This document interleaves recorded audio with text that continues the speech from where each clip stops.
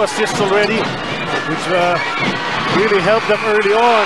At ayan, James Yap, inaantay ng faithful ng Sandvik. Enough. Espiritu is doing damage here off the bench.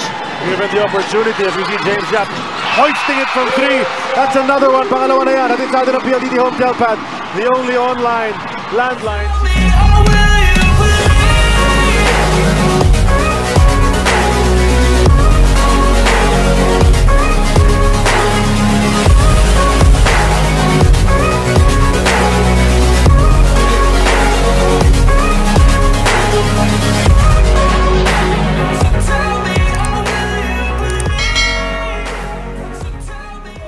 Well, for Coach Harma Black, it's payback time because it was San Commissioners Cup. Tinalo din ang Talking Text rather than San Mikoff yung Talking Text. So now is the chance for Talking Text to pay back. Have won 1 overtime game apiece sa series ito. Tama yun, and throwing first blood. Ganun pa din ang starting lineup ni Coach Norman Black. This PLDT home telpad assist is brought to us by PLDT home telpad. Trying to equalize. Turnaround jumper ni James Yap. Malakas. Tapikan ng bola. Blakely at Pingris sa ilalim. Pingris gets it. Puts it back in to tie it up. But also you expand your margin of error. Marcus Blakely, nagparamdam dito, has not made a 3. PJ Simon stops and pops. Hits that jumper mula sa kanan. Relevant in this game in the starting unit, Kinito. Well, ito yung sinasabi natin about that possession. Blakely into the cutting. PJ Simon, nakuha ang basket. Recognition. Ang maipapangako ko lang, patay kung patay, gagawin ko ang lahat para lang sa aming komunidad. Charlie? Thanks a lot, Riza. Pass inside to Harris. Stop picking the ball. Who's going to come up with it? Supal pal ni Blakely. GRDO. From the line. Tama yun, yung free throw shooting. Really woeful sa game na yun. Ito, a second possession once again. Finals. Larry Fonacier on the run. Supal pal chased down. Pero nobody boxed out Paul Harris. And he puts it back in. Leaves it for Espiritu, the jumper. And he hits that shot. Tama nga nangyari. Tomorrow, 9 p.m. Dito sa TV5. Talking Text, umaatake. Paul Harris able to go under the deep end. Few assists already, which really helped them early on. At ayan, James Yap, inaantay ng faithful ng Sandvik. They were doubled by Talking Text and then they went for the open guy outside. At hinanap nila si James Yap. Marcus Blakely mula dyan sa linya. And you know, he had improved earlier on as we see Elmer Espiritu, Kinito, producing off the... Espiritu is doing damage here off the bench. Given the opportunity as we see James Yap hoisting it from 3. That's another one. Pangalawa na yan. At inside ng on the drive, Kelly Williams, hindi na naabutan. Nia Marcos, and here's Danny Siegel immediately. Now, the drive. Santo malakas. Pingris gets it in. Pasok yan para kay Mark. All bets on sport. The energy flows. The team is on fire. The victory is coming. 1xBet. This is you.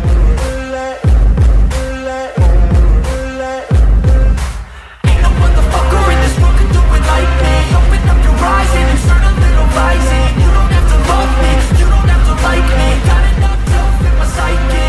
You should have the same in your brain like me. If you wanna taste, bitch, you can fucking try me. If you wanna hate, bitch, you know where to find me. And if you go and hate this, you can fucking bite me. I'll be cruising in my lane fast, call it high speed. I've been working hard, yeah, I've been working nightly.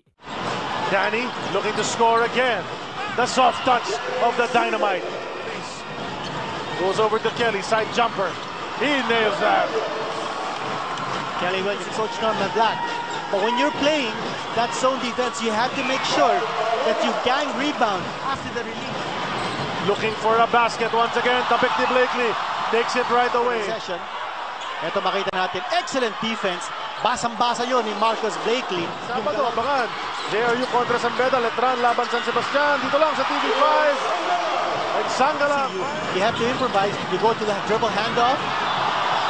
Or you go to screens from the outside. Get anyone free. Gustong dumiskati Rangel De Ocampo. But Blakely anticipating the move. Blocking it out. 4 blocks already para kay Blake the basket. James Yap, nakadalawang tres na yan. Now, step closer, the one-hander. He drills that! Chance for a 3-point play. Shooting well so far dito sa ating first quarter. Kita natin yung pick set there by Rafi Rivas. At sa Mandali, Biglang they're taking too many outside shots. Melton's three doesn't go. Reverse! Blakely anticipating the miss. Chance for a three-point play. So this could be back-to-back three-point plays para sa San McKoffie. The lead is 6. Biggest lead was 8. Let's look at it. Tinan mo si Blakely. Nakita na niya, napitin. Hinabol na niya. And reaching was Danny Siegel. But with that rebound by Blakely, umangat na naman yung advantage ng San McKoffie in terms of rebounding. They now have... Nababasa naman ang mga guarda niya. Na yan ang nangyayari. James Yap, pangatlong three-pointer. Ideal goes to sagutin. Yes, sir! Pasok yan. Let's go for that foul. Fonacier driving, leaving for Danny Siegel. Iniwasan ang depensa. Super defense on the trap there by Talking Text. And Harris waltzes in. Doon sa fast break play na yun. Paul Harris was left open from 3, top of the key. Pinasok niya yan. Natin sa atin ang piyat. Pinabangkit nga natin kanina pa kinito. Nakakalibre yung mga 3-point shooter. Ball goes the other way. Castro straight to the hoop. No defense. Pinanood lang. Pero hindi pa rin sila makakapitalize. Joe Devance eluding the defense. Nakakuha ng basket. RDO. Fresh off the bench. Itong ginagawa ni Coach Norman Black. He wants to make sure that he has fresh legs on the floor. Rebound at huwag tigyan ng multiple possessions on Talking Text. Well, just to show you, as you see Siegel operating inside once again, and Danny Siegel go. Devance keeps it alive. James Yap will take it closer to one-hander. 15 points in the game for big game James. James Yap. To Baroka, only 5 on that shot clock. James Yap open from 3. He gets another one. That's brought to us by PL. Maybe you can do a 1-2-2, a backs and one, because James Yap is hot in this game. They have on RDO's offense. Let's go back to Riza Diaz. Charlie, mula naman kay Coach Norman Black, good defense is not good enough. They cannot be playing defense for a good 20 seconds. Hand over kay Blakely. Blakely throws it up from out there. Pasok yan. Tres yan. Pangalawa na niya sa ating laro. Hatid sa ating ang PLD. Never connected even once. Never connected. And now in this game, dalawa lang agad 3-point shot. Quickly to Ping. In the lane. Quick move to the basket.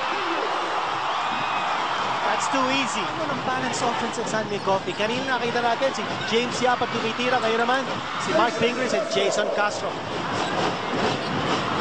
Espiritu goes baseline. Reverse! Pasok para kay Elmer. Second sa shot clock ng San McKoffie. Devance the quick spin. The hook shot. Pasok yan. Pasok To the post. Blakely makes his move. Tries to squeeze between two guys. Walang pito ng referee. Pero may 2 points naman si Marcos. Out of that timeout. Simon jacks it up from out there. Pasok yun. Tres yan. Hatid sa atin. Nakadalawa na yan. Too strong but they get the offensive rebound. PJ Simon gets hit in the eye. And he's on.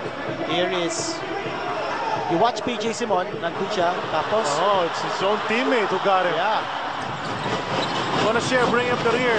Doon sa break na yun. Diretso sa basket for a layup. And balik kay Harris. He can take it from there. Another 3 para kay Paul Harris. Brought to us by Joe Devance struggling to keep it alive. Goes to Baroka mula sa kanan. Basket to start the 4th quarter. Angat sa siyam ang lamang ng Sundays teams. well, yung key word na sinabi ni Risa kanina, yung possessions, no? And here's an outside shot coming from Baroka. It's a 12-point lead. And this was the shot. Honda swak shot brought to us by Honda wing to Baroka. Coffee Prince with 3 seconds to go. Takes the jumper. Drills another one. Stringing together 5 points, 9 total in the game. Nakaupo pa si James Yap. Back-to-back na. Swak shot brought to us by Honda Wave 125. Swak sa gilas mo. Baroka. Jason Castro gumawa ng espasyo. Layup niya, tumalbog. Finally, ends up in the hoop. Second half. Ito na naman si Castro. Ginawa na naman si Baroka. Layup niya, pasok yan. 2 in a row now for Jason Castro. Goes over to Harris. He'll try, but Blakely swats it away. Meron palang foul, sabi ng ating referee. All the effort was there. Makita natin, Paul Harris wanted to slam the ball inside, and there was a block. And He's rushing to the other end. Goes around. Wanted to drop it to Espiritu. Baroka saved it off Castro. wow, what an effort coming from Mark Baroka. Look at who's on Jason Castro. It's Mark Fingers. Their number one defender. Na kanya naman, nakawala siya para hindi makahawak ng bola. The lob to look at Blakely. A wonderful pass. Again, sharing the basketball. Natawagan ng kanyang personal. This PLDT Home Telpad best play. It's brought to us by PLDT Home Telpad, the only online landline. The lob to Blakely. I think that's happening to Talking Text right now. He's missing all those free throws. Ginito, imagine just one made free throw in this ball game a while ago from Castro, pero 1 out of 2 nangyari. Tingnan natin yung nangyari. On that drive, hard foul. And then that extra move mula kay Paul Harris. Blakely dropping it over to Pingris. Strong move going up. You watch it right here. Attacking the defense, tapos finding the open guy. 12-point lead Sanming, 5 minutes and 3. Castro goes all the other way. And you know, when he does that so quickly, they get points. Pero Blakely sumagot naman sa kabila. Bago pa man, nakababa ang depensa. Jason Castro, nakita natin yun. And then Blakely on the other side, waiting for the pass. Nice pump fake. Devance much taller than Carey, spins. Gets that basket. And there's no way you can stop it. With 11, 10 assists para kay Joe Devance. Double-double for JDV. Perhaps one of the unsung heroes for Sanming. Handoff kay James Yap. Tres niya. Pasok na naman! Big game, James! Drilling his three-pointer and 23 points para sa kanya. Sinagot naman agad. The RDO, hatid sa atin ang PLDT Home Telpad. Stops. They're content to just exchange baskets right now. Wow! Ito si James Yap. Big game, Wow. James! Yung sinasabi natin na time management. Hindi pinagod ni Coach Tim Cones si James Yap. And here's a three-point shot coming from... What a sorry miss para kay Harvey Carey as we see James Yap. That's the three. Just a while ago, tapos ngayon, no hesitation, going around his good buddy, Pingris para dun sa jumper. All about setting screen For a three. But Blakely relentless, but he falls. Bukas si Harris, pasok ang tres. You blink and you get killed. Devance already has a triple-double. Eto na, the money man. From the line, but 20 points already for Blakely. They needed his scoring sa game na to. He have delivered 2 out of 2. What a time for Harris. Siya naman titira. Tres pasok. Baba sa 5 lamang ng Sanming. The end game. And the boys is reflecting. Mark Baroka helped out in that run. 3 mula sa kaliwa. Hindi pumasok sa rebound. Paul Harris keeps it alive. Tries to take that reverse. It bounces out. Follow up. He gets it. Baba sa 5 ulit ang lamang ng Sanming Communities. Hesitated on the 3. Nilapit ang bola. Missing that layup. Joe Devance gets another rebound. Baroka in the backcourt. And Harris forced to foul him. And you can see Nandun yung depensa, so na-distract din si Paul Harris. nagmamadali. Goes in for the lay-in. Baba sa 4. Ang lamang ng Sanming. They get it in. Baroka is running. Trying to get away from the defense because they're going to foul him again. Jimmy Alapag. Rather than talk in text. Forcing Paul Harris to attack inside rather than take the outside shot. Baroka hits the first 13 points na para sa kanya.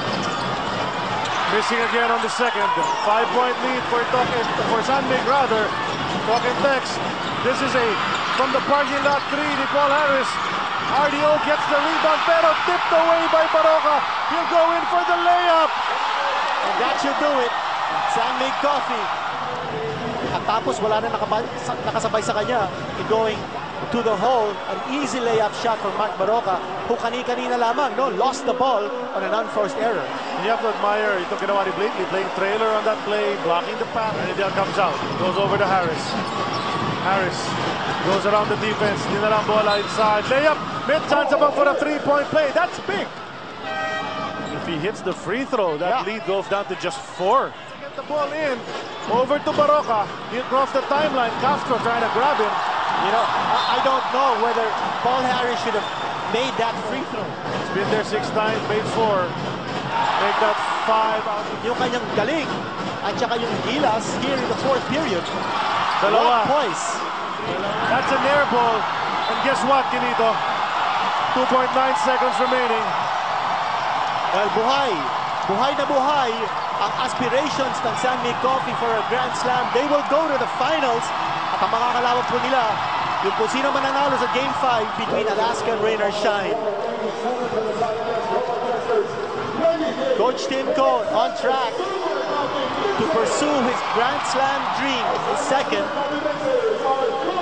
But give credit also to the fighting heart ng Talking Tex. Down to the last second, hindi sila bumigay, lumaban sila all the way down to the last horn. 27 final appearances para sa San Mig franchise, 29 finals appearances for Coach Tim Cohn. Label, oh yeah, you know me. I have only a path, I'm lonely, but damn, I'm going to win, yeah.